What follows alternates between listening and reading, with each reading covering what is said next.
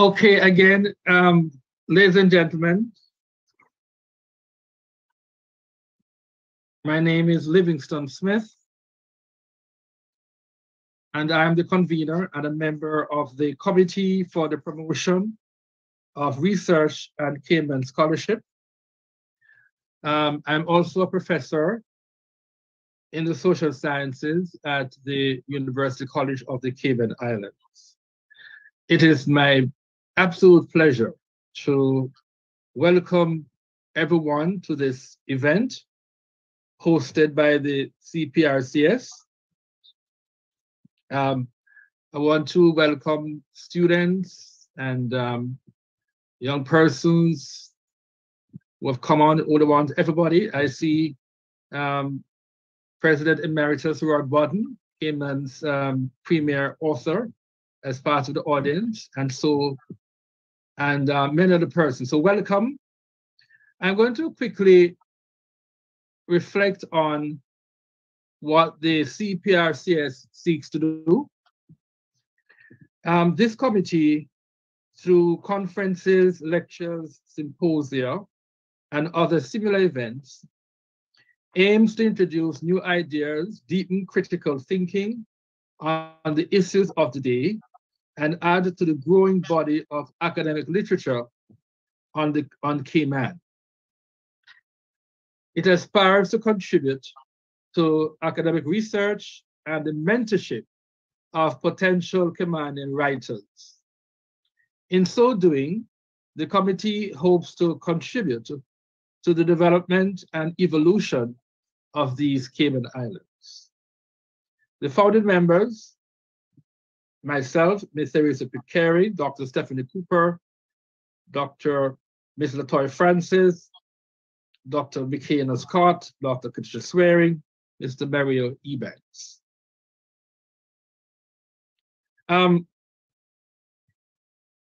Some of you might remember that we had a symposium in June of 2021 in which we honored the scholarship of Mr. Bodden. Out of that symposium came a textbook, which I'm holding up right now. And this textbook has a paper also by Dr. Mikana. Now, we still have copies of this textbook. You can buy a copy at Hobson Books, but you can also get one from me. All right. So we still have copies, and it's near 500 page of work. So you might want to get a copy of it. It's an excellent tool entitled The Cayman Islands, History, Politics, and Society, Essays in Honor of J.A. Roy Bodden. I want to speak very, very briefly also about other activities of the CPRCS that you should look forward to. We are just about geared up to have our second symposium. And this time we're thinking that we're going to focus on the issues arising from the 2021 Population and Housing Report. And several issues came from that report to do with population growth, its implications, the need for a development plan for the Cayman Islands, workforce policy, environmental sustainability, and many others. So I'm just alerting you to look forward to our call for papers, which will come out very soon. I want to encourage you to think about an area you want to research on and to write your views on, and to bear in mind that we want to get an important text out of this other symposium also. Without further ado, we're going to have the introduction of the lecturer, and that will be done by a member of the CPRCS, Ms. Latoya Francis. And please allow me to say a few words about who she is. Of course, born in the Cayman Islands, she's a Caymanian. And from childhood, Ms. Francis has endeavored to leave this world better than she found it. She holds a master's degree in public administration with a focus on public and social policy from the London School of Economics. and she also has a bachelor's degree in accounting, youth leadership development, and a minor in nonprofit leadership. Would not be surprised if Ms. Francis goes on to do her doctoral studies also.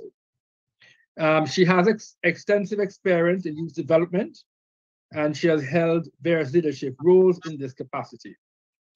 So I now turn over to Ms. Francis for an introduction of Dr. Mikana Scott. Thank you, Dr. Scott. Thank you, Dr. Livingston.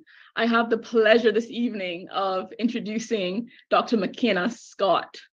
Dr. Mikana Scott is an educator and cultural researcher. She recently successfully defended her doctoral dissertation at Temple University. Her disciplinary training is in Africana studies with subfields in Caribbean history and political thought. Her current work examines modern manifestations of colonialism, both economic and cultural, and their impact on understandings of agency and freedom, specifically in the Cayman Islands. She received her BA in liberal arts from Louisiana State University and an MA in African American Studies from Temple University. Her scholarly writings have appeared in the Journal of Black Studies, and she engages in public humanities work through appearances on podcast episodes on untold histories of the Atlantic world, as well as she's a co-host on a new local political podcast titled The Backbenchers. Mikana was born and raised on Grand Cayman, a proud Bordentowner, and is a graduate of the John Gray High School. She received her associate degree from the University College of the Cayman Islands, and locally, she has taught courses including the Caymanian history and government, as well as a course on Caribbean politics. Without further ado, please help me welcome Dr. Mikana Scott. Hi, everyone. Thank you so much for that wonderful introduction, Latoya. I am so happy to be here. So pleased that I'm able to discuss my work. And so I just want to set my timer because I understand we're all busy people, and I really appreciate everyone allowing me this time. So I want to first take the time out to thank you all for being here as I present the findings from my PhD research. The title of my dissertation, as you all have been able to see, was an Africological reimagination of notions of freedom and unfreedom in a colonial context, deconstructing the Cayman Islands as paradise. Okay. So the next two slides are just an outline of how the presentation is structured. Segments will range from the significance of the study to the methodology I used. And then we have on the next slide, I'll get into the results, the implications, and then the conclusion. And I'm going to try to work as fast as I can. So a quick snapshot of Cayman, the Cayman Islands. As many of us are aware, the most recent population is counted at almost 80,000 persons. However, I want to be cognizant, since that time, there has been an increase in that amount of the population. And as you can see, almost half of our population are work permit holders. A point of interest is that the national census does not include race, and the question of race was taken off the census in the 1960s. So these demographic figures are estimations. So in thinking about Cayman being located in the Caribbean and the great distance to the UK, this research really focused on how Caymanians understand the relationship to the previous mentioned areas, as well as analyzing how persons either believed or believed colonialism could be in their best interest. So for many years, Caymanians have really bought into the idea of economic prosperity, right? Yet what happens when we now find ourselves in a situation where Caymanians are being priced out of their own country? And so this dissertation really frames the Cayman Islands as an account of the limits of civility and financialization, and exemplifies how erasure of African origins stagnate self-determination. So what exactly is this research all about, right? So this is a quote from Christopher Williams's text entitled Defining the Caymanian Identity. And I think it really encapsulates the direction this research took. And I quote, Jamaica might have been relatively stable by its independence, but some Caymanians in the present are breathing a sigh of relief that Cayman did not ultimately sever ties with Great Britain. So talk show radio, very popular here in Cayman. And I just remember growing up that the subject of political independence was always talked about in a negative connotation. Quote, well, look what happened to Jamaica was something that I would continuously hear growing up. And this is also still a conversation that happens today. And it really has a really anti-Jamaican, anti-Black tone. So it's really this enduring collective belief that I wanted to interrogate further. How and why did African-descended Caymanians appear to be rejecting political independence? So why did I do this research? So this research, this dissertation really interrogated the current colonial situation from the perspectives of persons living within the structure who experienced it as normal and mundane. This study really looks to understand the rationale of the territory nationally, but also personally in regard to the concept that has been described as voluntary colonialism. So colonialism as a voluntary exercise and as a deliberate decision in its implementation is a concept that Caymanian scholar Roy Bodden and Caribbean academic Rex Nettleford further developed. It is described as, quote, the Caymanian political decision at the breakup of the West Indies Federation to go its own way when Jamaica opted for independence. This choice to remain aligned with the colonial administration was one that is documented as within the remit of the white merchant economic class. It could be stated that the Caymanian identification with the colonial class really informed the decision to continue that relationship. Also, among many Caymanians today, there exists what can be described as, quote, an implicit dependence discourse in regard to the political decision of continuing the colonial dependent relationship that was reached in 1962. And so I define this concept as the widespread acceptance and agreement of the colonial narrative that the relative success of Cayman is a direct result of being a British colony, resulting in a largely political independence averse public discourse. So while this talk really focuses more on the results in the analysis sections, I just wanted to provide an outline of the chapters of the dissertation. And I apologize, I know the font might be a little small. This ranges from chapters such as the literature review to other chapters that detail the historical framing of Cayman, as well as comparatively researching other Caribbean islands. And so here you can also see a continuation of the remaining chapters in my dissertation. So within the literature that I reviewed, within research on colonialism, many scholars tend to situate the colonial period as beginning after emancipation and ending in the political independence era in the 1960s in the Caribbean. The region is now commonly called the, quote, post-colonial Caribbean, but there currently isn't much scholarship detailing how life is like within current overseas territories. And so I also was utilizing previous research that focused on financial services, tourism, and the political structure of these overseas territories currently. There really isn't much scholarship that focuses on Cayman and colonialism per se, but also, Cayman generally. So I did use comparative research on Bermuda as well as Barbuda, which have similar histories and demographics to Cayman to really contextualize the islands. So then we have the research questions that really guided my study. The first, what do Caymanians think about self-determination? what is the impact to various Caymanian possibilities due to British colonialism? A sub-question of that is if Caymanians choose to accept the label of paradise for Cayman.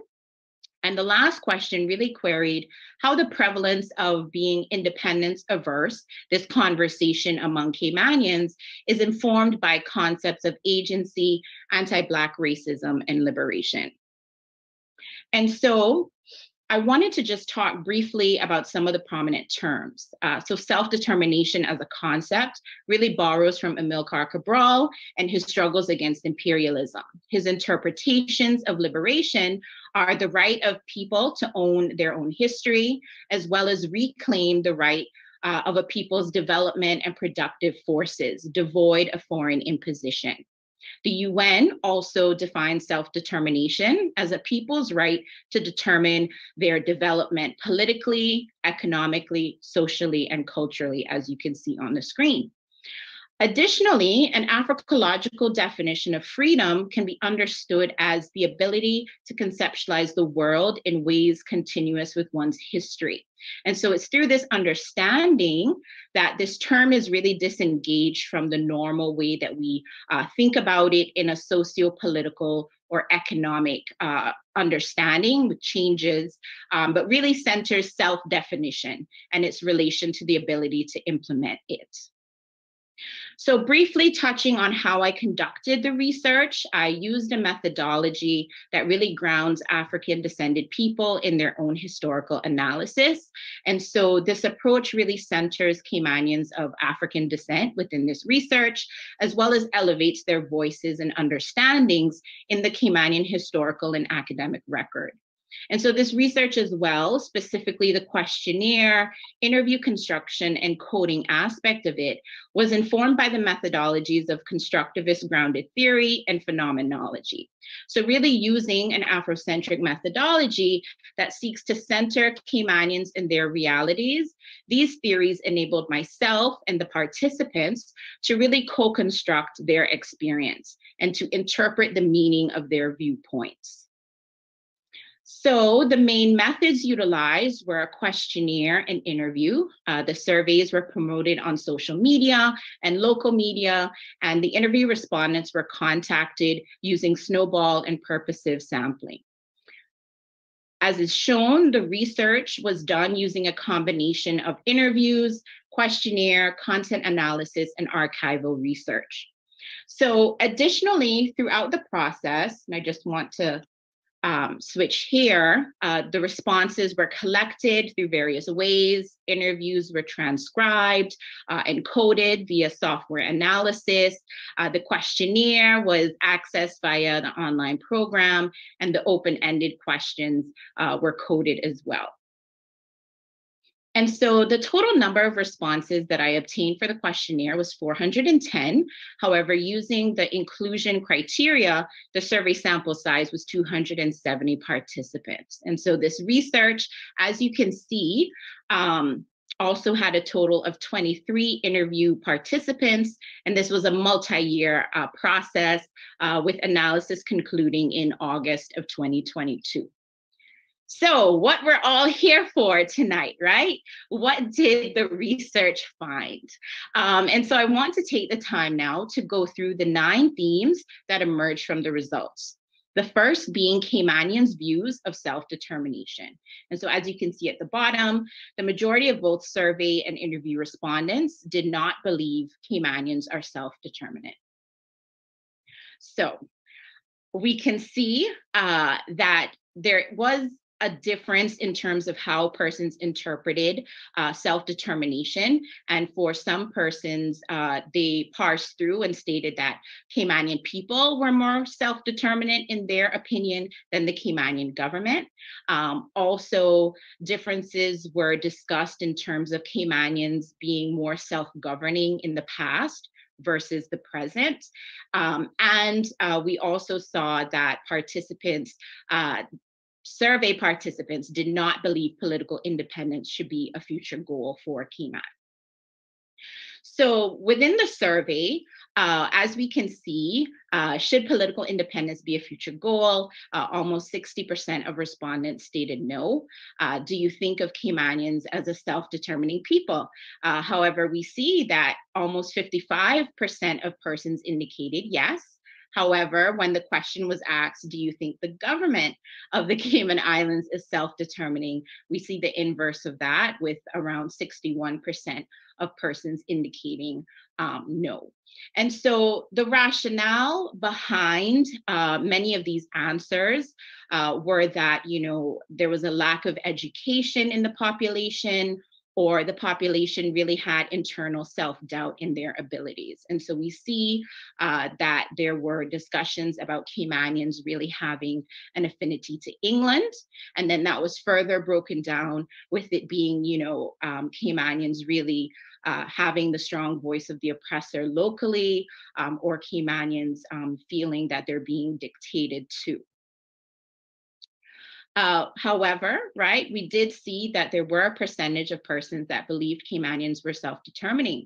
We see that the rationale is that Caymanians can be in control, right? Caymanians are more than capable. They have the capability for formal internal constitutional control. This is what we have now. And additionally, I do want to note that some responses did state both, yes and no in certain instances in regard to this question. And we can talk a little bit more about that in the Q&A. So I did want to highlight some quotes that I thought were relevant. So we see the first respondent number 13, determining what? I mean, they don't even read their history. They don't teach it in their schools. They have their commissioned people, and they have committees to tell the man what to write. And then after they do that, they still don't use it in their universities or in their schools. And so I just wanted to highlight that. But as you can see, there are much more, many more quotes that I wasn't able to include in this presentation. But I did just want to give us a snapshot of what some interview responses were when faced with these questions. The second respondent, yeah, I would say so. We're more than capable. I think the conditioning of the past is a bigger hindrance, but I do believe that Caymanians are resilient and are self-determining people, more than capable of handling their own affairs. I believe that the majority, because of conditioning, would cause a bit of hesitation and fear and what that would possibly mean for the future. Oops. All right, and so then we see the next theme, colonialism can be viewed through a time continuum with its traditional form largely defined as a past conception. And I'll get a little bit more into that on the next slide. So when talking to Caymanians or asking Caymanians about their definitions or what they thought about colonialism, many persons saw it as a past concept. And in this definition of a past concept, the majority of survey and interview respondents answered with a negative view. So we saw that the majority of descriptions were about control, domination, exploitation, additionally, how it impacts a country's economic, political, and social systems, their norms, etc. Additionally, interview participants also noted that the way that they viewed colonialism, it doesn't necessarily have to be a sort of country domination understanding. This could also play the role within multinational corporations, private enterprise, etc. So as we can see, some of the results, 93 over 90% of persons answered with a negative view of colonialism. As we can see, discussing control, exploitation. There were persons who indicated that they didn't know, and there were 3 persons that answered with a positive definition of colonialism. Within the interviews as well, we can see that in discussing the sort of past understanding of colonialism, discussing it currently, it was labeled recolonization. And so persons, when they were talking about this sort of recolonization, they also talked about the sort of current manifestations and the way that colonialism shows up now in Cayman, whether it be through immigration policy or interpersonal relationships in the workplace, and also the role of the governor, and sections 81 and 125 in the Constitution were discussed when talking about the sort of current iterations of colonialism. So respondent 14. So there's the little slights, and that there's the things that they tell you. It has gone as far as to, well, you know, your accent is too Caymanian. How can you be too Caymanian or sound too Caymanian in the Cayman Islands? Because in England, an Englishman sounds English. Now I understand grammar, punctuation, you know, the way that you speak, the tone, the speed is important. But in Cayman, it's not beyond the realm of possibility for employers to have a word with you and tell you that you sound too Caymanian. But instead of there being outrage and an open sort of resistance to that overt form of bigotry, because that's the only way you can describe it, we slink off. Quote, can you imagine he said that to me? And it dies. Additionally, the way in which persons or responses indicated current colonialism in Cayman is also shown through a conception, through a psychological understanding, through thought, through mentality. So we see that the majority of interview participants, when talking about colonialism, really had a sort of understanding of it being a cognitive process. These were coded as colonial mentality. And so some examples that interview participants gave were such as, you know, British expats were automatically assumed to be, quote, better or smarter or more capable. Additionally, persons discussed, you know, Caymanians continually trying to emulate the oppressor due to having a, quote, whitewash mentality.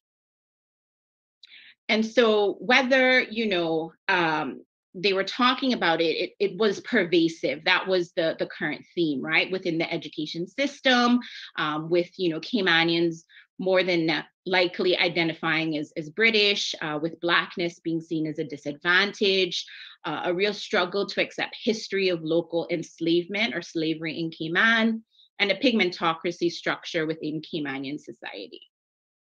And so we see respondent number 20 in the middle. I can even remember when we studied history, it was always British history. So from a young age, think about it. You're always seeing these marks that are telling you that this is not only your history, but these are the people you should aspire to be like. And obviously, as a young person, you start to associate the culture and the nationalities.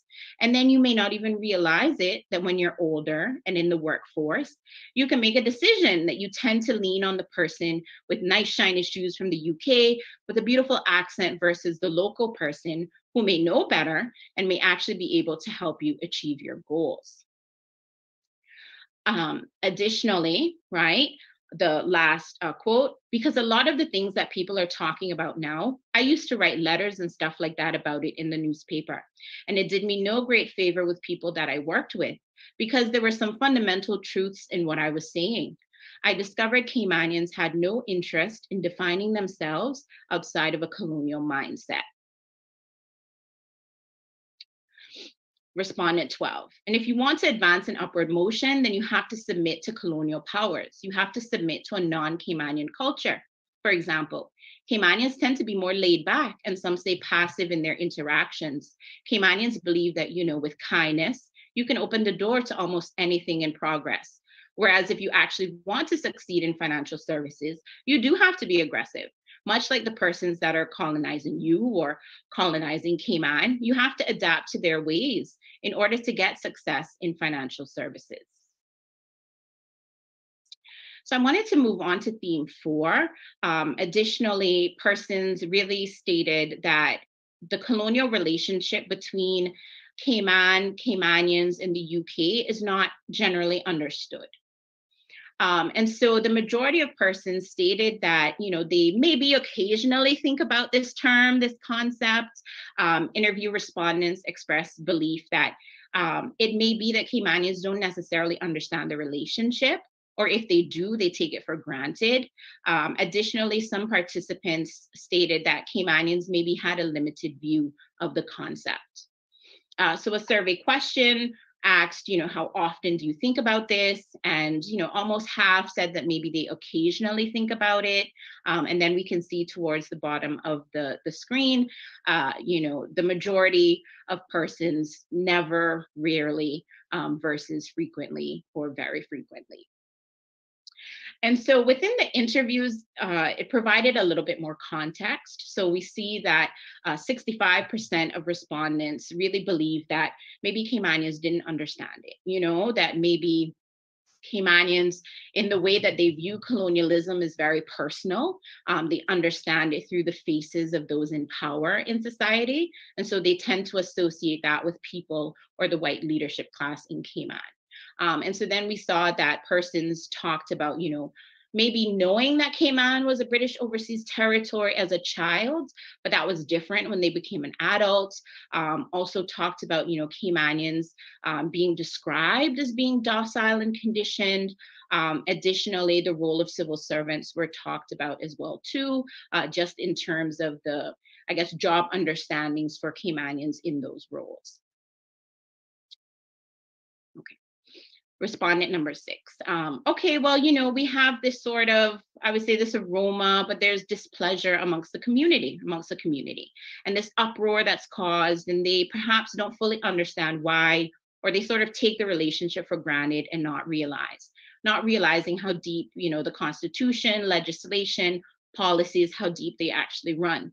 And then, you have this disconnect with people here on the ground, and it can be quite frustrating for them to comprehend and to be okay with, but in true colonial fashion, people might make a bit of noise and fuss over it for a while, and then they sort of get distracted with the latest Kardashian drama, so to speak, and they go right back to normal.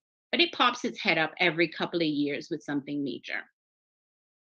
So then theme 5, when persons do maybe think about the relationship, we see that the UK and Cayman, there are different understandings of that relationship, but many persons view it rather negatively.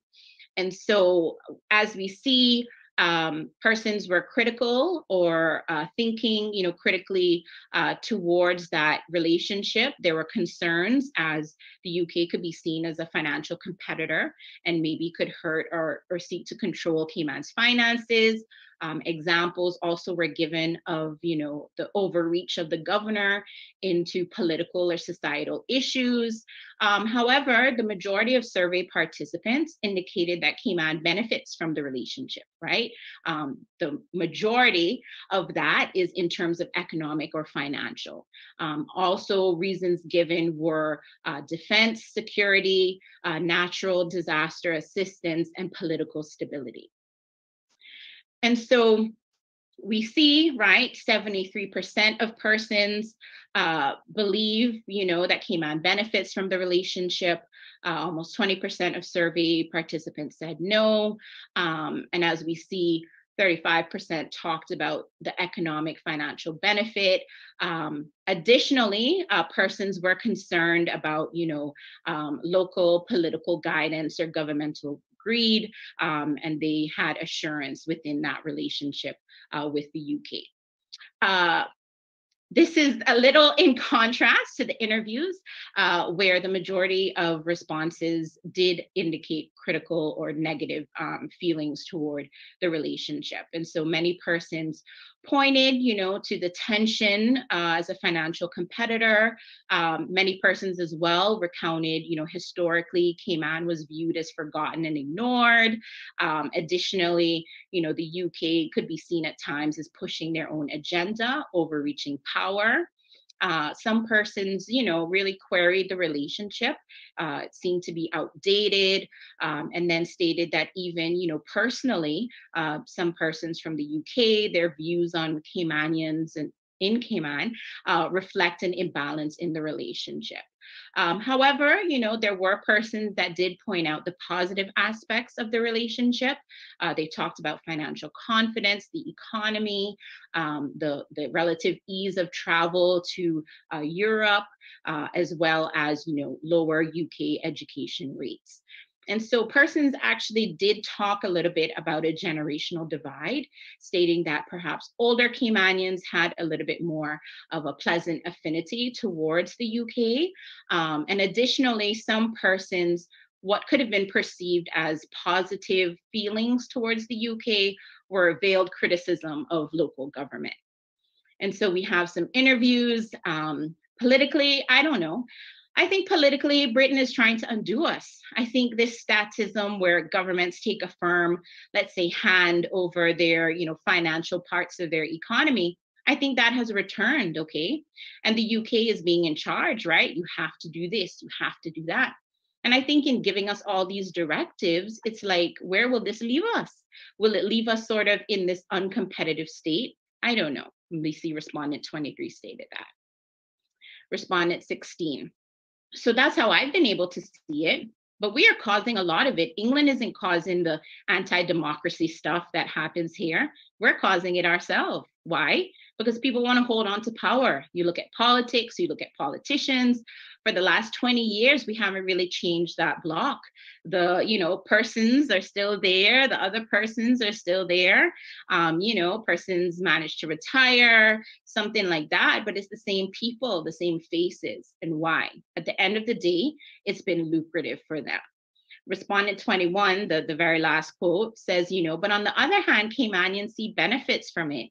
And when they go to Britain, they can see it there.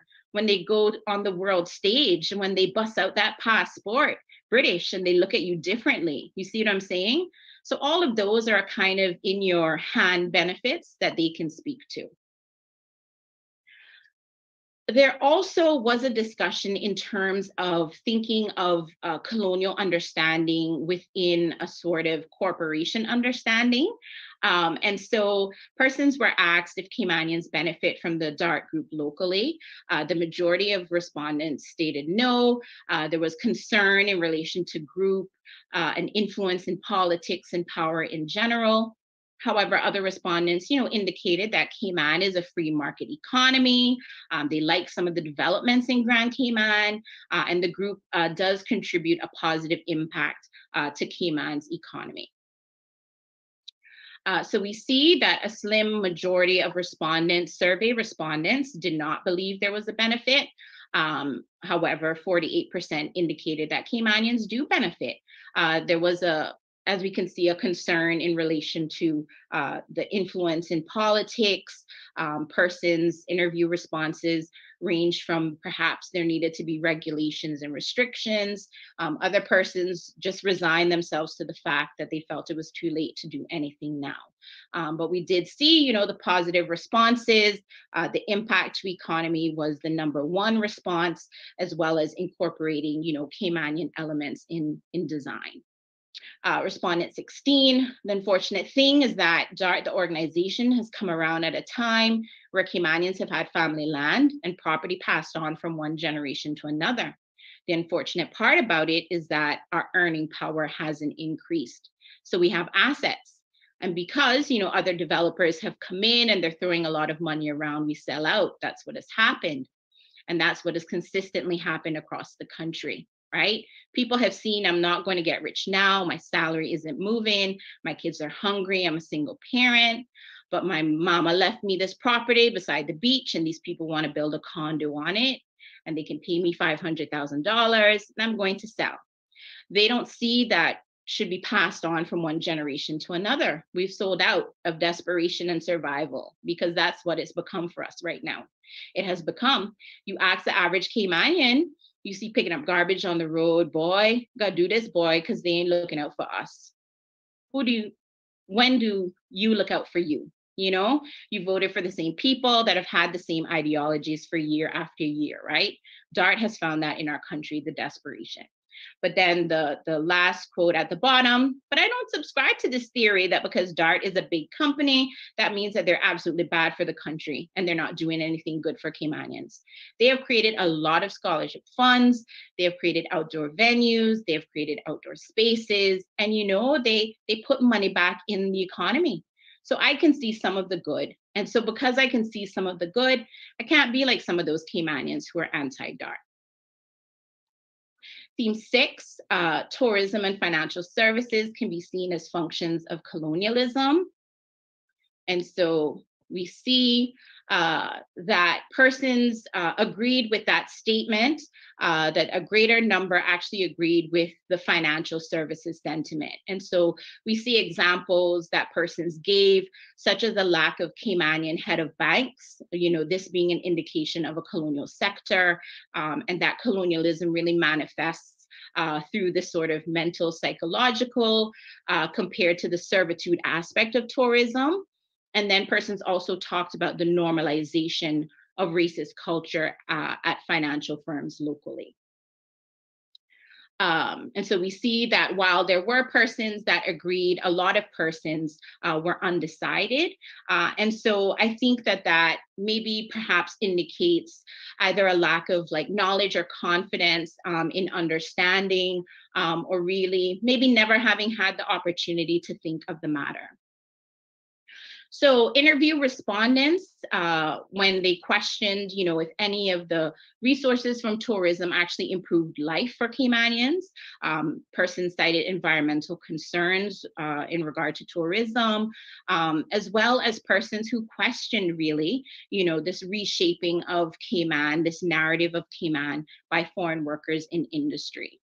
And so they also talked about, you know, lack of Caymanians in top positions, this normalization of racist culture. However, respondents also, you know, states that, hey, you know, the UK doesn't have a hand in Cayman's tourism product, and it's local politicians that have sold Cayman out and not the UK. So we see respondent 4, and I think definitely this new generation, as they're interacting with other Caribbean nations, you know, like, for example, USVI, which were protesting with the Black Lives Matter in solidarity. They're talking about how tourism was like a function of colonialism, basically, and how being a colony, it's getting so expensive for just the locals. And so there was a picture of a woman holding up a sign that said, "It's not paradise if locals can't afford it." And that went viral, and Caymanians were also sharing that. So with the age of social media, you know, more awareness is growing. And that is, I guess, another glimmer of hope. And so then we see a interview respondent talking about financial services. How is it all these attorneys and accountants we have in Cayman, we don't have more in charge of big financial houses? You know, scholars have stated, using the Bahamas as an example, you know, white crooks prefer to bank their money with other white crooks rather than with Black honest men. And that's a good practical explanation, because he was saying what happened in the Bahamas when Pinling took over. White people moved their money and they wouldn't keep the money in the Bahamas to be managed by Black money managers. They rather went elsewhere looking for other white crooks to put their money. And so what is left then for us in terms of employment? Most Caymanians go into the civil service if they have education. Those that are unskilled or semi-skilled go into construction, or when a company like that. So that one could argue convincingly, I think, that tourism and financial services as pillars of our economy have little more than face value in this jurisdiction. And so also there was such a wealth of information within the interviews, that there also could have been things coded such as labor stratification. And so within these issues of labor and employment, persons that were interviewed talked a lot about how, you know, those at the front desk within tourism aren't necessarily Caymanians. They also aren't necessarily being trained for managerial positions. Perhaps the only time a tourist would encounter a Caymanian is when they enter customs, or, you know, a taxi driver, or, maybe running into someone in the supermarket. Additionally, within financial services, there were discussions around Caymanians not really advancing above administration levels, Caymanians seldomly seen within leadership roles. And so interview respondents really talked about, better protections for Caymanians, thinking about extraction fees for firms, just really lamenting about the millions of dollars that are being made with no benefit for Caymanians that they perceived. So theme 7, Cayman can be viewed as paradise. So the majority of survey and interview participants really embraced this concept, and they agreed with Cayman being thought of as such. They talked about, low crime, beauty, the environment, as well as these sort of cohesive cultures in Cayman. Those that, disagreed with that view cited the high cost of living and that Caymanians were really marginalized in their home country. And so we see within the survey questions, 56% of persons stated yes. Most reported, low crime, safety as being the rationale for them believing so, as well as, the friendly people, the high standard of living, the strong dollar that Cayman has. Other persons cited the high cost of living, right? For those that were in disagreement with that statement, everyone had an issue with it being economical, right? Persons indicated, paradise for them. Caymanians are struggling to survive. Caymanians are seen as second-class citizens. And so the interviews as well, a good majority agreed. They talked about, Cayman being compared to other parts of the world, really talked again about low crime, the beauty and environment. However, interview responses did talk about understanding that it could be relative based on economic standing, quote unquote, a rich man's paradise. Others really questioned that we need to evaluate what we view as paradise, Persons reported that no, Cayman is not paradise, not for Caymanians. It's the illusion of paradise, and many persons cited economic reasons. Respondent number 8, I think of Cayman, it's home, paradise, I guess, in some ways compared to other parts of the world. We have a lot to be grateful. And I guess years ago, it might seem, environmentally or whatever, more paradise. Some areas now, the nostalgia just overtakes me when I drive through certain areas. It just sometimes makes me very sad because, and I think back to in some ways, we didn't think maybe it was paradise then because of all the mosquitoes, Yeah, pluses and minuses. Yeah. Sometimes I just wonder, what Cayman is going to be like in 10 or 50 years, just with the population and the makeup of the population. And then we see the middle quote, respondent number 12. Yes, it is a paradise for Caymanians, but what we're only observing the benefits of this paradise. We can go to the beach, yes, but more and more beach access. There seems to be more and more arguments attempting to restrict beach access. So I query whether in the future we will be able to enjoy the beach. At least when I go to a restaurant on 7 Mile Beach, most of the time, I don't feel comfortable. I feel like I'm not wanted in those restaurants or establishments. So then we also have, respondent number 1. It is a paradise. It absolutely is, but it's a paradise for them and not for us. It's absolutely hell for us, and not just because not just the poor Caymanian, even the average Caymanian, the working class Caymanian. Those who may have had a little bit of money at one point are so marginalized and oppressed. It's hell, sister. If we could figure out how to leave, a lot more of us would leave. If we had the monies together to leave, we would leave. A lot of us don't want to go that far. Respondent 21. And for a lot of people, they will tell you no. And I think we have an issue if that's going to be the answer. So as great as Cayman is, housing prices are to a point where your regular Caymanian can't afford housing. The cost of living is being driven up to a point where regular Caymanians can't afford and live a decent life. It's sad that Feed Our Future has to be a thing where we have an organization prior to the government saying that we'll feed all of our kids in school and primary school. At least you had a private organization raising money to ensure that a lot of our Indigenous Cayman children were fed breakfast and lunch at school. because they're not getting it at home. I think that's an indictment on us as a country when we on the world stage look like the successful paradise. And so theme 8, Caymanian identity entails feeling superior due to economic circumstance. And I'll describe that a little bit more too. The majority of Caymanians, or the majority of persons, yes, Caymanians described themselves and Caymanians as having a negative view of Jamaica. And so this is really in relation to economic circumstance. And a majority of survey respondents indicated that they believe Caymanians just had a negative view towards not just Jamaica, but other Caribbean islands. And the rationale was, safety, financial and political instability.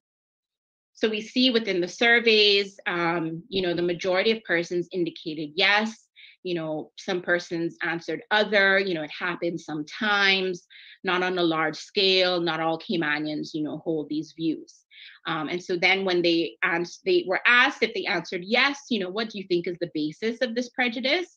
And so we see that the majority stated, safety, crime, racism, and then financial and political instability. So we see from the interviews as well, most respondents describe the relationship having a negative view. We can see the rationale that Caymanians view themselves maybe privileged. They believe the superior due to economic circumstance. Caymanians really wanting to maintain their UK connection, a fear of, job loss. And then others kind of talked about the relationship being a sibling rivalry animosity.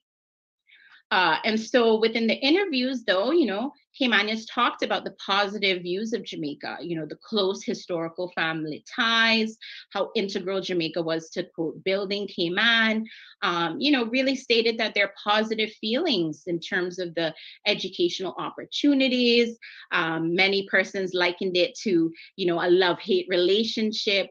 But more persons also talked about, Caymanians needing more education on the relationship as well. So we see respondent 22. And of course, constitutionally, we were linked for a very long time, formally, from 1863 up until 1962, right? When Jamaica, gained its independence. So because of that relationship, of course, we had people coming from Jamaica, often as teachers and other professionals, doctors and so forth, particularly the early days, and worked within our systems and were the people who helped develop us and so forth. I think that in a funny way, though, it's a kind of love-hate relationship. And so we see respondent 10 as well, just talking a little bit about, parishes such as St. Elizabeth in Jamaica having strong Caymanian roots, and talking a little bit more about that history as well, too. And so the last theme, Caymanians don't necessarily consider themselves to be Caribbean people. And so many persons, stated that they didn't believe that and that they felt that economic circumstance really informed this belief. Some of the rationale was also that, Caymanians perhaps felt more British than Caribbean. Caymanians maybe not necessarily sharing a history of slavery, maybe not necessarily knowing history, as well as Cayman's Western location within the Caribbean. However, in interviews, persons did cite the connection to the Caribbean through, CARICOM. Many persons as well cited, similarities that they saw to Bermuda. Many persons additionally talked about more partnerships within the Caribbean that were needed. So then respondent 13 in the middle, talks about their thoughts on it. Yeah, when they want to be identified with the white places, if we had white countries in the Caribbean, they wouldn't isolate themselves, but they're not going to identify with Blackness, and they're not going to identify with losses. They're not going to identify with the negative results of colonialism in the Caribbean and slavery. And then respondent 10 at the bottom, I feel like Cayman is in a position that we could actually help to galvanize a lot of our Caribbean neighbors. And I think that the issue in the Caribbean as a whole is we're always in competition. And I think that as a region, we need to start to be more unified. We need to realize that we are all one same dog puppy. We all eat guineps, we all eat mangoes, we all live off the sea. We all have very similar heritage. We all wear the same quadrille skirt, do the quadrille. The color is just different. That's all. There were some other topics that came up, just in terms of a lack of Caymanian culture, history, politics being taught for persons that attended college, locally. Almost half, learned about Caymanian history then.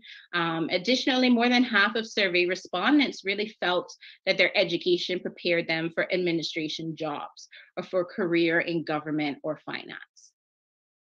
And so this is just a brief summary of the themes. And of course, I'll be going back to them in the conclusion as well, too. So just thinking about the findings, are these findings supported by the general research or, dominant literature on the subject? And I just want to briefly share some results of the research.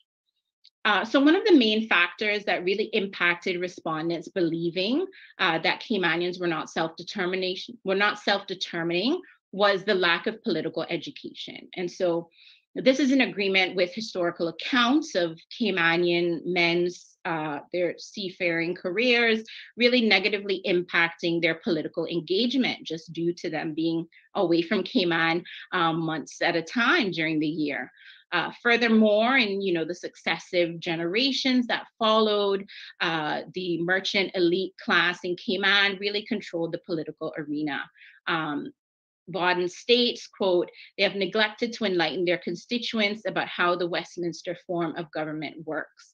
And so we see that, the stranglehold of political power by persons in power really inculcated their views into the wider public. When the discussion of constitutional advancement was had prior, these persons that advocated were seen as being, quote, power hungry, were seen as, quote, seeking independence, as well as inferred as being corrupt. And so we also see within the responses from participants that this thinking might not necessarily have changed a lot throughout the years, as many Caymanians still view themselves as not being aware about the historical political situation. Additionally, Caymanians were seen as going with the status quo, having internalized self-doubt about themselves. A participant really noted that while Caymanians are now more formally educated, it was suggested that a correlation could be made between, an increase in Caymanian self-doubt being related to an influx in expat workers within the financial services and government industry, right? So Cayman really perceives this modernization period beginning in the 1960s after the seafaring industry ended. And, the origins of financial services and tourism really began. And so the Caymanian government utilized, expertise from the UK's FCO Foreign and Commonwealth Office and from the US. And these persons arrived in Cayman to really help develop the industries. And so this period and this influx in technical assistance and the aftershock of this paternal treatment of the local population continued to linger years after.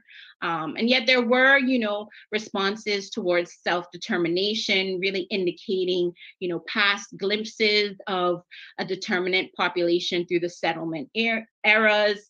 This recollection really discusses the periods of isolation when Cayman, the islands were relatively ignored by the outside world. Caymanians really overwhelmingly accepted the descriptor of paradise. And so, refusal of the term was attributed to the high cost of living. A few responses viewed the term critically in relation to the current social realities that Caymanians are facing. A participant linked the term to, exoticism and the history of European consumption in the region. And so really unpacking this sort of representation of the region that grew from a European imaginary and this sort of wildness, this overrepresentation of nature that seeks to render Caribbean people invisible to the tourist gaze. And so, similar to the labeling of Caymankind, it really remains to be seen how Caymanians understand themselves outside of the language of how others view them. What is to be understood if Caymanians really buy into this this notion of primarily being a site of enjoyment for other people. When a people do not collectively know their history, it really leaves room for others to tell them their own stories. And so this identity of being friendly and welcoming is one that has, perennially inculcated the Caymanian population.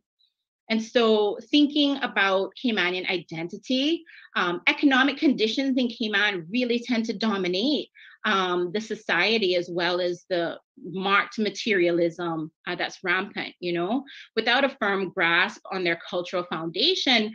Really, what is it that Caymanians see every day, right? Construction, development, an influx of foreign labor, these are all touted as examples of a robust economy. And so really making sense of their everyday experiences, many Caymanians' identity is situated around the sort of administration of financial services as well.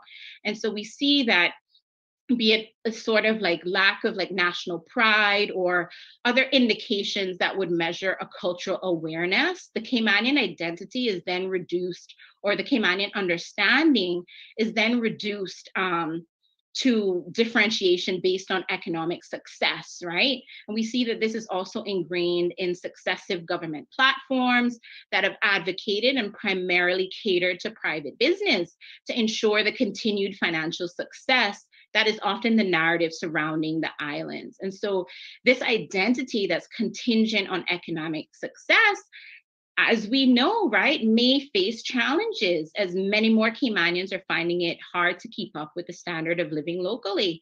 Relative to other Caribbean countries, the majority of Caymanians have maintained, a relatively middle-class, comfortable life. However, we're seeing this rapid pace of development and population growth through expat labor. There may be crisis for Caymanians ahead, or Caymanians are in crisis, not just in the physical material living conditions, but also the implication for what was once a foundation for Caymanian identity may really become illegible or unable to read in the near future. So much of the Caymanian identity has been in relation to, right? Relation in opposition to the Caribbean, political and financial struggles in the region, a history of enslavement, that is really difficult to sort of determine who Caymanians are. And so in conclusion, right, what does it all mean? There are 4 insights that were uncovered in the research. And so this really interrogated Caymanians' thoughts on self-determination, really thinking about, for persons that are economic minded, as long as persons are living comfortably or there's no economic discomfort, then they won't see the need to take steps for greater autonomy. A respondent discussing constitutional changes queried the rationale behind it being a perceived, superficial, surface level alteration. They stated, the problem wasn't that Caymanians didn't have power. It was that, quote, we actually don't know what we have. And so Roy Bodden is of the belief that having a discussion regarding self-determination without calling for political independence is possible in Cayman, right? But there would be a need for a gesture toward a more thoughtful and imaginative political structure, as well as a historicized cultural understanding for such a discussion to lead to anything approaching self-determination.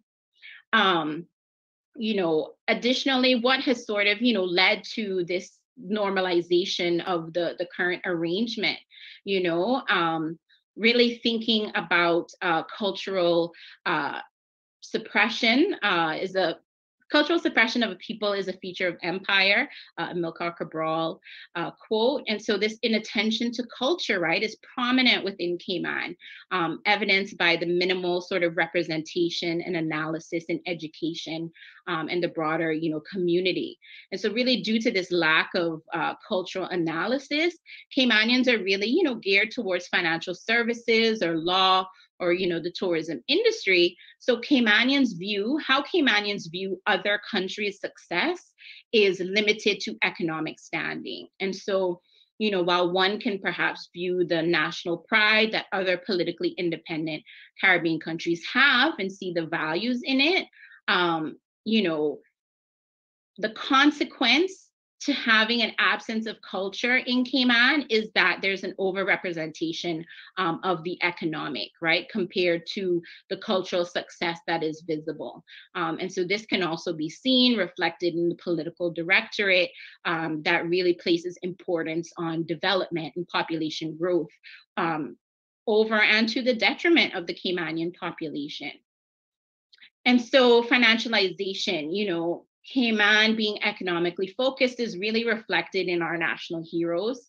The first national hero being lauded as a pioneer in tourism, other national heroes including legislators, model civil servants, and really not discounting their impact. However, it's indicative, right, that those Caymanians that we view as being the most inspiring, courageous, and reflective of the best of us are those that contributed to the bottom line. And so, furthermore, this over-reliance on financialization, economic development, and stimulation has really contributed to an influx of foreign workers that are needed to fill employment positions. And so these sort of increase and the sort of convergence of all these other cultures with this sort of malleable Caymanian identity really has led to tensions between these segments of the community. And so, within the decolonization period in the Caribbean in the 60s, Cayman was hesitant in aligning with the West Indies Federation for, quote,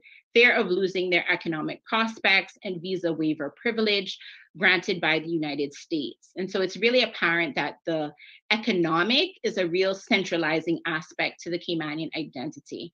And it's really the main deterrent to self-determination if the financial success of Cayman is attributed to being a British colony. And so then just thinking about, the sort of education system in Cayman, really doing a great job of training workers and fulfilling the economic purpose of the larger globalized economy. This has led to an unequal society development, an overrepresentation of financial services, and, tangentially, related to this lack of an engaged intellectual community, there are no mass movements of politically educated Caymanians. And so we see that a well-informed political base really endangers not just the colonial structure, but the political one as well. And so within the current climate, an interview respondent really talked about a politician whose political strategy was, quote, you keep them dumb, keep them under your thumb, right? And so Bodden has critiqued the majority of the political class that have not had any inclination toward, educating the public or inspiring any sense of introspection towards a self-actualized population. And so he suggested an inclusion of civics and politics within high school curriculum, as well as courses at the tertiary level to really combat this lack of political education. The average age of a Caymanian voter is 52, compared to the median age of a Caymanian, 38. So we see that the voting population in Cayman heavily skews towards the older population. Yet we can also think about this maybe by design. As we know, the working population, the majority of Caymanians are employed by the government. Civil servants are expected to be neutral towards national, elections and referendums. And this really stifles a significant portion of Caymanians from engaging in activism or even contributing publicly to public discourse, right?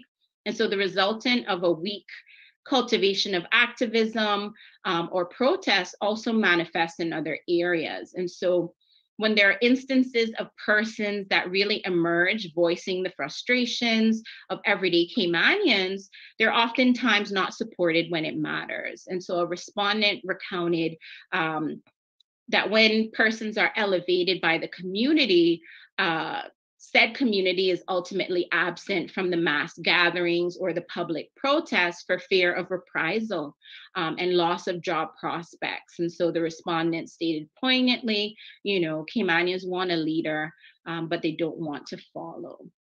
And so then lastly, I just want to talk about, the refusal of Caymanians to acknowledge the enslavement of African people within the islands really contributes greatly to the cultural deficit amongst the population. There aren't any monuments or public acknowledgements really to enslavement, but we have, Pirates Week Festival, and now recently expanded to a Pirates Week Fest with events taking place over a 3-month period. There haven't been any evidence of pirates settling in Cayman, yet this sort of imaginary is valued more in the Caymanian public calendar than enslaved Africans that really contributed to the cultivation and development of the islands.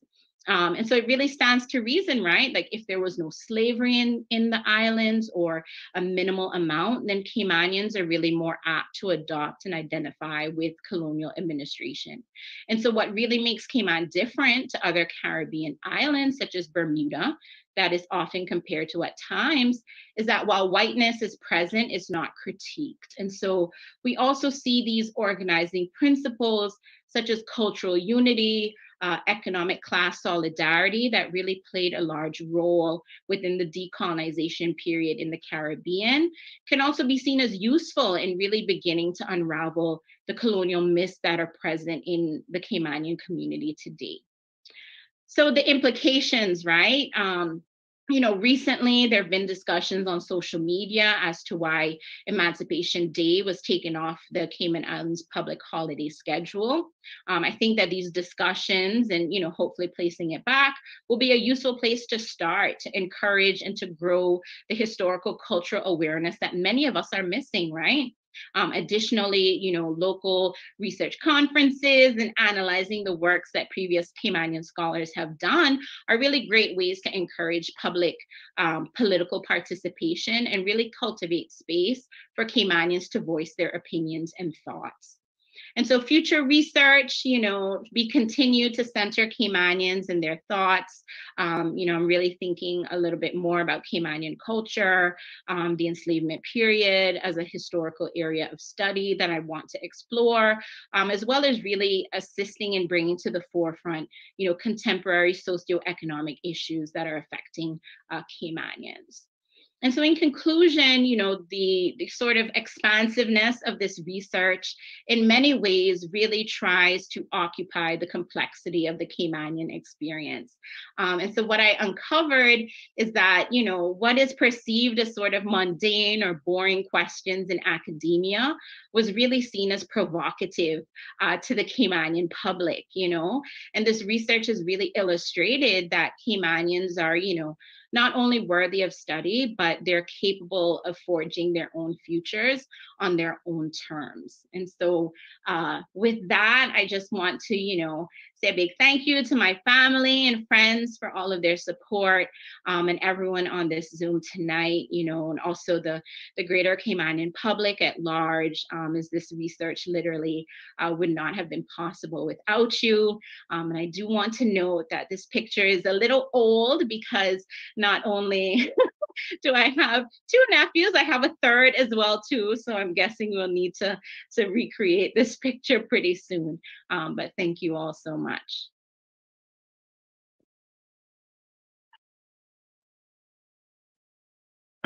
Thank you so much, Dr. Scott. I think we can all say that that was a comprehensive presentation, that you covered such a vast ground in such a short time. And you certainly have left us awed by all the data you have presented and the analysis that you have brought to it. Thank you so much. We are going to have the Q&A very shortly. So please don't leave, stay with us, please. At the end of the event, you'll see a pop-up asking you to just say how you learned about this event. And if you could kind of leave with us your other data, like your email and telephone number, because we want to be in touch with you as we have other plans. So for those who came a bit after we started, I wanted to share with you that we still have copies of this book that came out of our last symposium. It's entitled The Cayman Islands, History, Politics and Society, Essays in Honor of J.A. Roy Bodden. You can get copies of this book at Books and Books, and just call me if you want a copy also, Livingston, 916-6462. So when I mentioned the persons who started CPRCN, I should also mention Mr. Billy Ebanks, the very important part of the membership of this committee that seeks to do these kind of things. One last thing before I turn over to Ms. Teresa to do the Q&A, please keep in mind, look out for our next symposium. We are thinking about having a symposium on the issues arising from the 2021 Population and Housing Report. It's an opportunity for you to write a paper and to get published and to be a part of the conversation. All right. So I now turn over to Ms. Teresa Pitcairn. She's a vital part of what we do at CPRCS. And as you know, she's a lawyer by profession, and she does many other things. So Miss Teresa, I turn over to you at this time. Thank you so much. Oh, so thank you so very much, Dr. Liv. Mikana, well done. I just think girls rock, women rock. I mean, you know, it just warmed my heart as I listened to you cover some really, really sensitive trajectory, you know? And I thought to myself that the derogatory assumptions that we have about ourselves and our character and identity, I am not even sure now how to have a conversation about that anymore, having listened to some of your findings.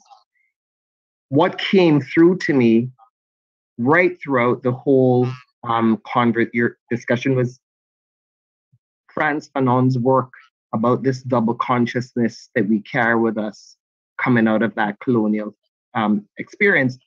Now, and I'll only mention that very briefly because it's a form of schizophrenia where, you know, we have this inner struggle between two opposing identity of self.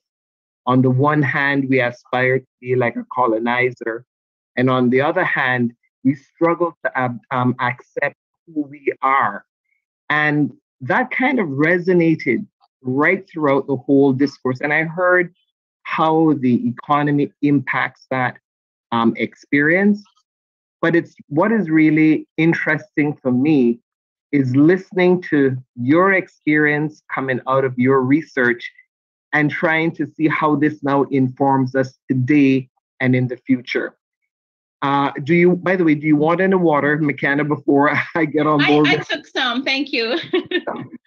Right, so I'll just jump onto the questions. And again, thank you so very much, all of you who joined us this afternoon, and Mikana for doing a stellar job. So one of the questions was this, how were your respondents balanced in terms of age? Were the responses regarding a new view, a new definition of colonialism noted among the younger respondents, for example? Or contrarily, were ideas about remaining under the British rule more prevalent? Yes, thank you. Thank you so much for that question. I think that, where do I want to start? I want to begin in just stating that there was so much data, and I think that I'm just now in the beginning stages of sifting through that. And so for me, what was most pertinent was sort of organizing the themes and just getting that information out there that I haven't necessarily at this point in time contrasted or looked at any sort of correlation between age groups or, you know, levels of education, if that plays a role as well. So I have all of the data, I just haven't done that analysis. And so, I mean, I think that this this work and the continuous work, it's so rich, and there's so many points of view and sort of, entry level ways that I can think of it. Also keeping in mind that, I used perhaps, 270 out of over 400 survey responses as well too. So I do want to be cognizant of that, and just state that this is very much the beginning stages of this, but that is something that I'm taking into consideration as I continue this work. But thank you so much for the question. Thank you so very much, Mikana, for that response. People are asking whether or not the presentation that is being recorded will be made available to everyone. Okay, so I'll just let you answer quickly. Yes. From what the committee has told me, this is being recorded, as well as being streaming as well too. And so I'm guessing we'll use the media outlets to inform as to where persons can view the recording. I know it was a lot of information, so definitely keeping that in mind as well too. So there was another question that I had that I'm hoping that people will try to assist us with wrapping our heads around, because when we discussed your PhD and the thesis and some of the more intricate issues that you were hoping to address, one of the things that I know that I raised on several occasions was this whole idea of symbols, whether or not symbols are important, whether or not it matters. And I raised it in the context of Barbados, who haven't, after 300 years, as being a part of this transatlantic slave hub, they decided that they wanted to have their own, someone from their own community as the head of their state, rather than Queen Elizabeth II, soon to be King Charles. And they decided that even though this transition to becoming a republic was really something that wasn't even noticeable per se, but for them it was important. So they preferred seeing their own flags rather than the flag of an entity with an oligarchical history of enslavement. And when I listened to the facile way in which persons responded to some of the questions that you raised, I was at a loss, because, this, you talked about Professor Nettleford and Honorable Roy Borden talking about voluntary colonialism. At some point, we have to really flesh that out and really, really see where we land with that. Because who in their right mind, want to live a life where you're not in control of your own destiny? And this is not to suggest that, this is something that's going to happen overnight. But I know Honorable Roy Borden and certainly Honorable Ezra Miller, they have always spoken about the importance of trying to understand this, because it will have, rather negative ramifications for us. But, you spoke about our youth, how so in as much as they're saying this economic miracle is something worthy of embracing, but on the other side, they're saying, hey, look, we're not even participating in this success.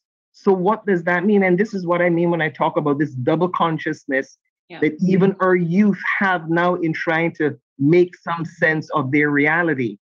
Definitely. And Ms. Teresa, I think you've raised a really good point, right? The insidiousness of colonialism. It is the sort of mundane, everyday understanding that we see, right? It wasn't for me until I had attended, I think it was a global young leaders conference at the UN in New York when I was a teenager.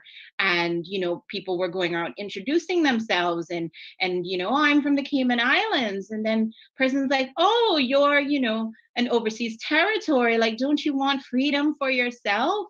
And I guess I was struck in that, in that time, because it was so normal, you know, like to have the Queen on our money, to sing God Save the Queen as the national anthem. I think that these are things that we just, the assumption is that it's just what we do, you know? And so I think that even the conversation surrounding, you know, sovereignty and self-determination, the very first step is perhaps this sort of not awakening, but maybe questioning of, well, why is it, you know, that we have a person that's appointed by someone else, and that they ultimately, you know, can veto parts of, you know, our political system or our laws that you know they may not necessarily like. I think that it really starts with the sort of questioning as to, you know, well, is this normal? What do we define as normal?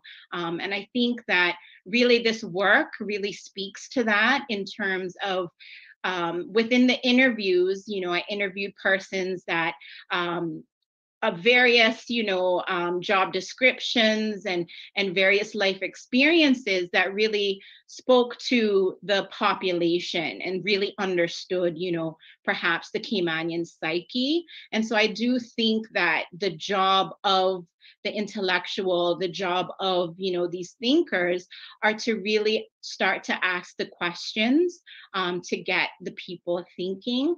And I think that these spaces really encourage that. And I'm encouraged by the support that persons have. And perhaps, you know, I haven't been in the game for as long as many persons are, but perhaps it is, you know, the sort of like reinvigoration, or, you know, this sort of energy that perhaps the young persons have, and the young people are, you know, on Instagram and Facebook, and they're asking these questions. And so I think that, you know, it's the job of us to maybe, you know, facilitate these questions and facilitate this energy as well. So I mean, I hope that provides a little bit of a balm, but I do think that, you know, when you start to ask these questions, when you start to really interrogate the situation that Caymanians find themselves in, that it can be disheartening as well too, you know. And so I do want to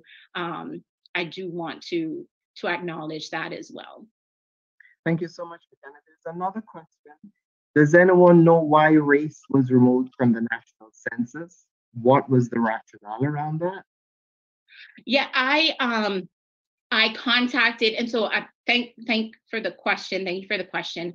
I contacted the National Archives because I was interested in that, because I was thinking, I mean, I guess I always grew up and just thought, oh, well, you know, race is just something that, you know, just isn't on the census. But it wasn't until I started researching that I believe with the way in which the Caribbean has sort of unified their census taking, you know, abilities or organizing in the 60s, that the question from Cayman was dropped, but I'm not certain as to why or how, because race was included, I think, in the 1934. I think that might have been like the last census that included race. It was included, but I'm not too certain as to when it dropped in the 60s.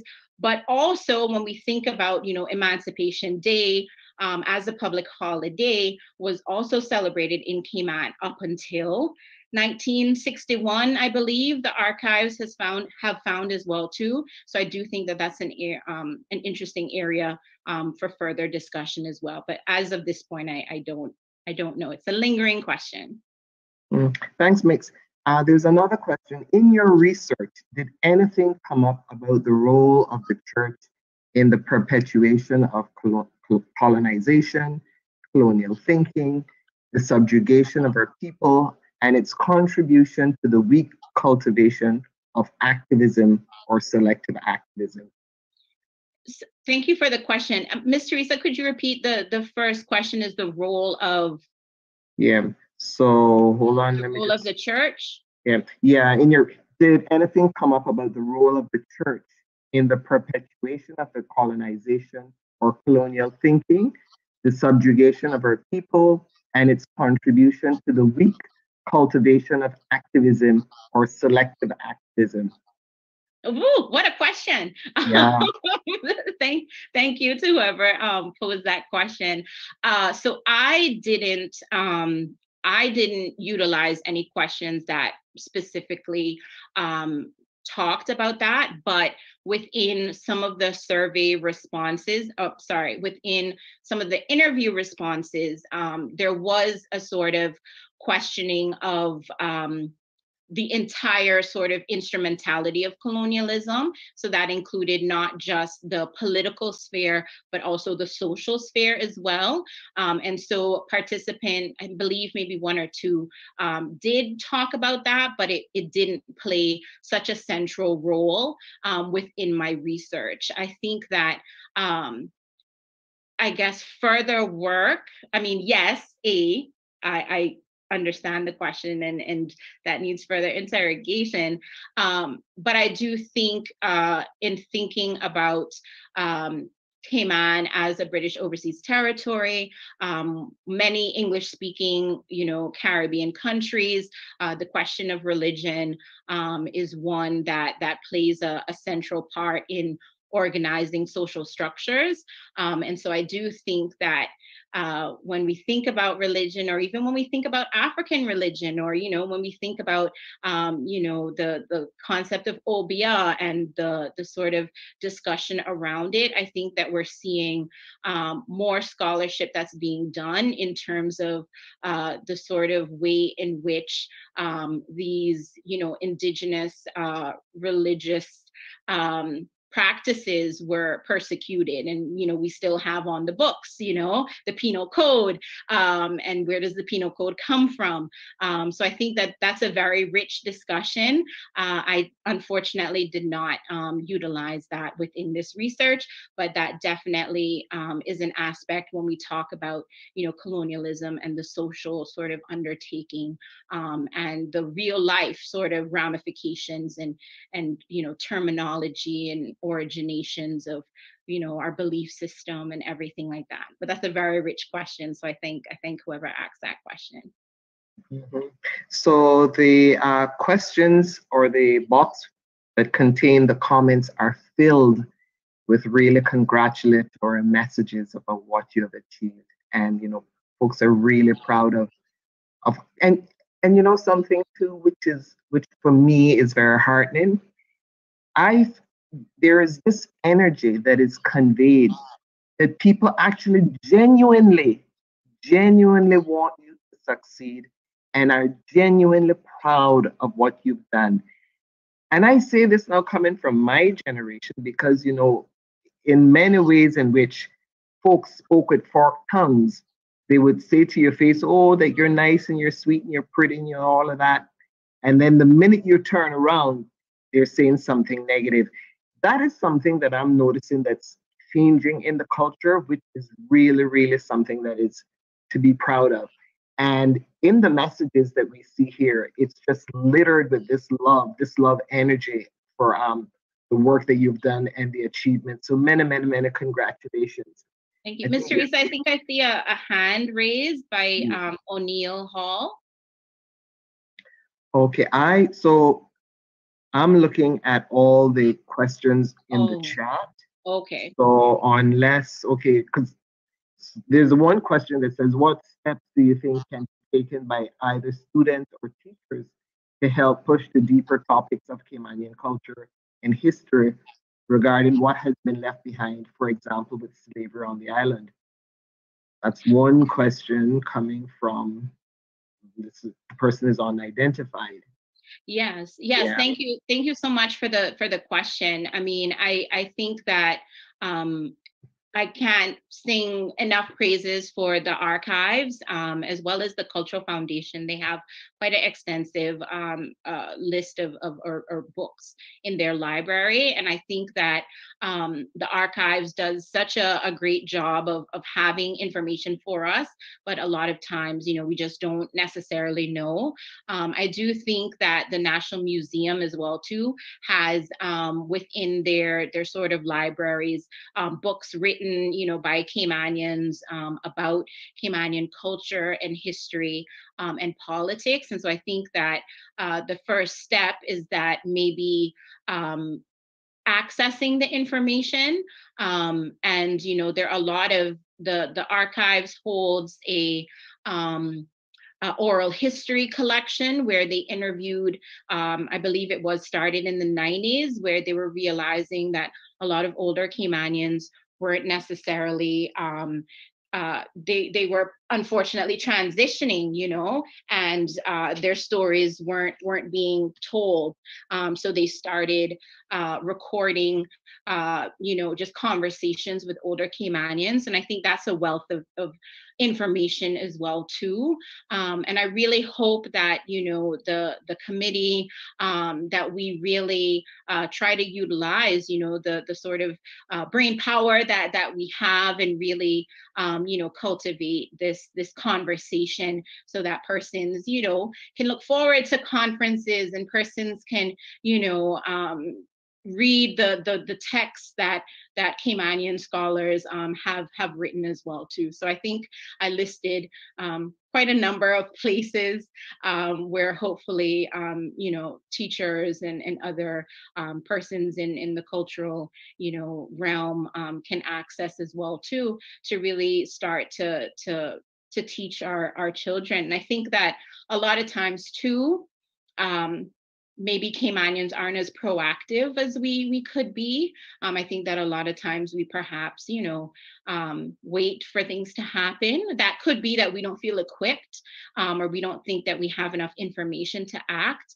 But I really think that if persons are interested, in, accessing more knowledge and information, that, the archives are there, the museum is there, CNCF, the Cultural Foundation is there, Caymanian books are being sold in Caymanian bookstores. So there's information is there. Thank you very much for that, Mikana.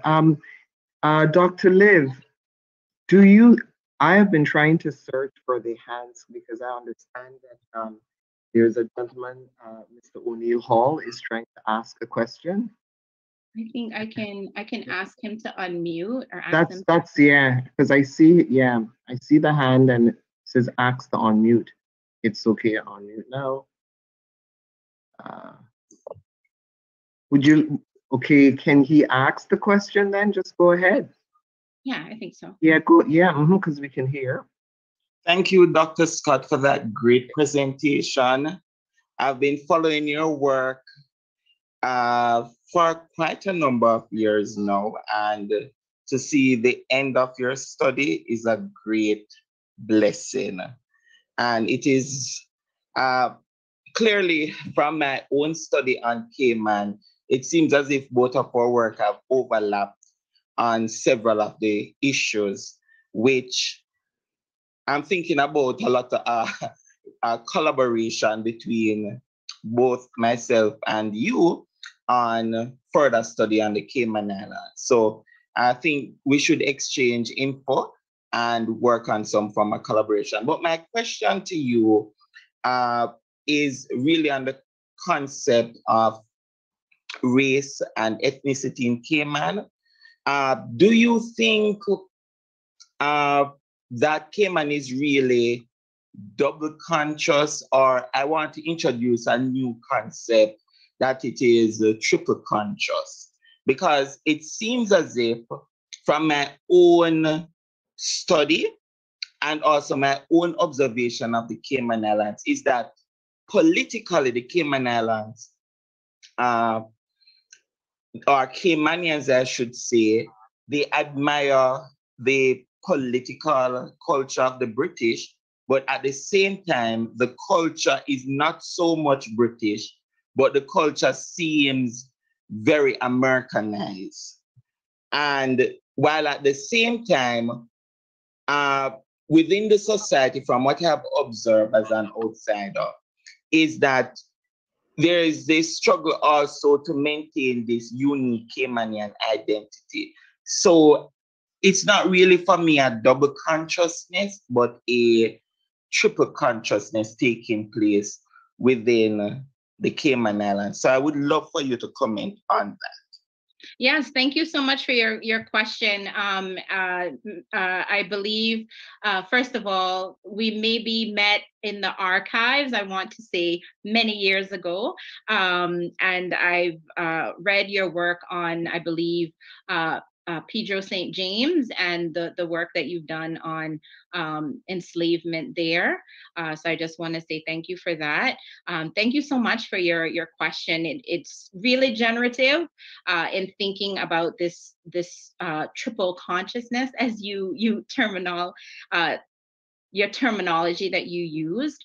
So I do think that within Cayman, because we have a quote, the term, right, a cosmopolitan, or, there's so many different cultures, there's so many different persons from various walks of life that live in Cayman, that I think some of the tension we're seeing is that because there isn't necessarily a sort of well-defined Caymanian identity, that we see the various ways in which culture is shaping and shifting.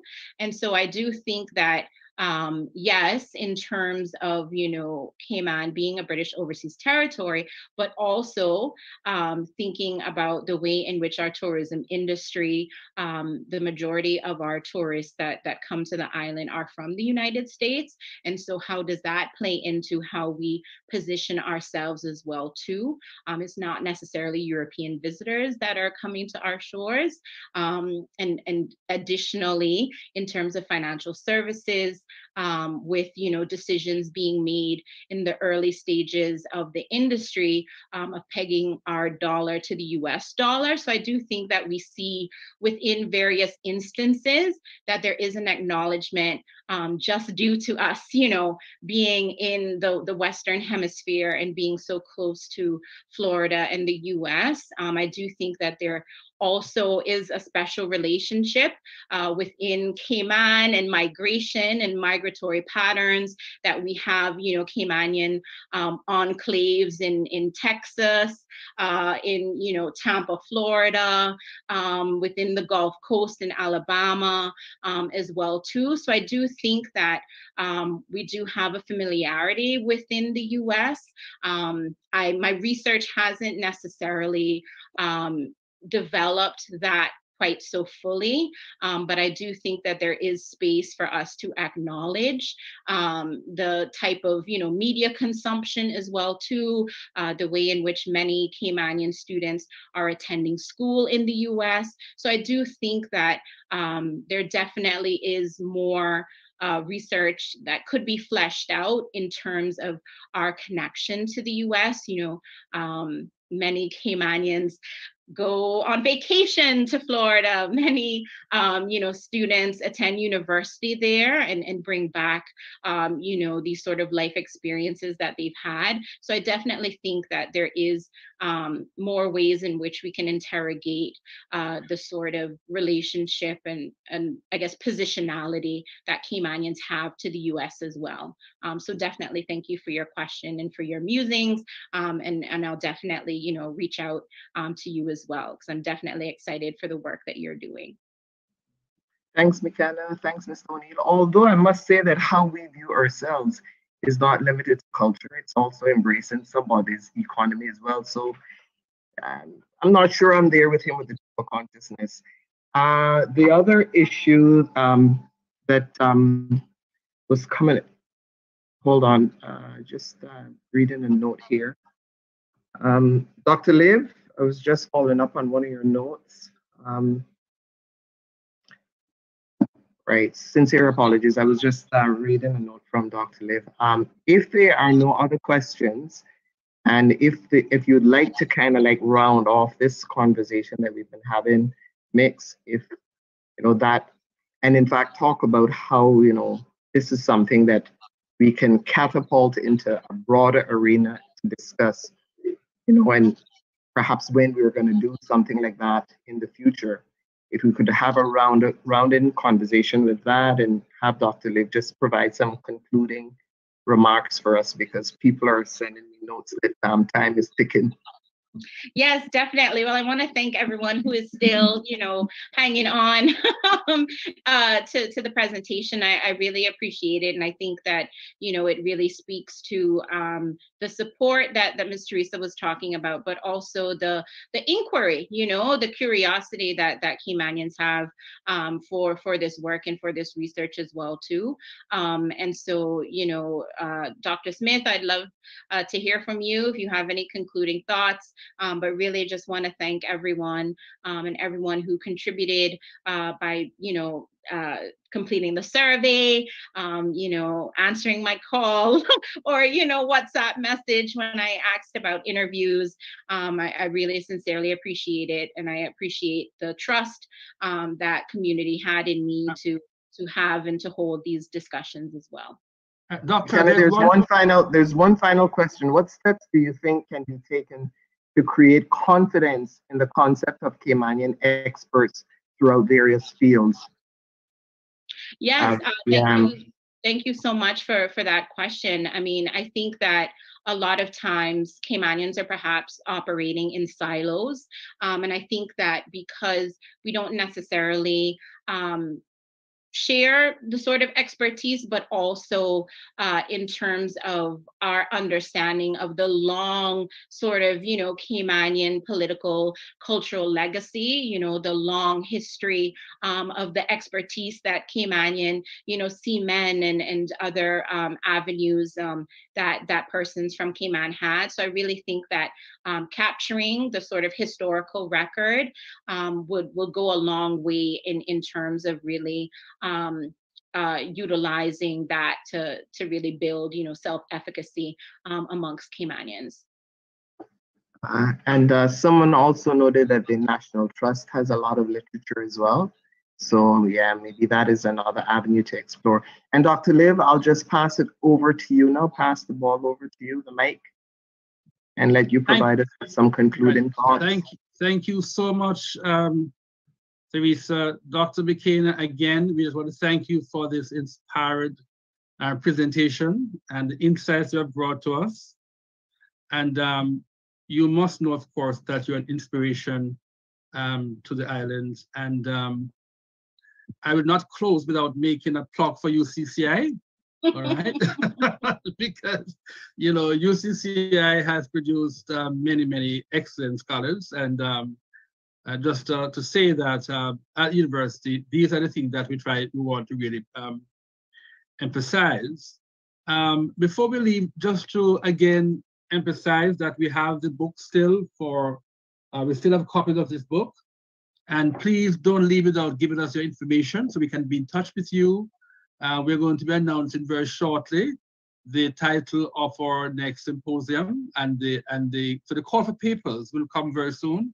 I really want to excite all of us to be a part of the conversation, to do a paper, interrogate the area, do the research, do the analysis, and get published. So we can bring the critical levels of inquiry that we are trying to encourage with the CPRCS. So again, everybody, thanks for coming. And all the best to you, Dr. Mikana. We continue to follow your progress and your publication that will come from what you've done. And again, thank you, and all the best, everybody, as we end on this note. All the very best. Thank you so much. Pleasant evening to everyone. The recording has stopped.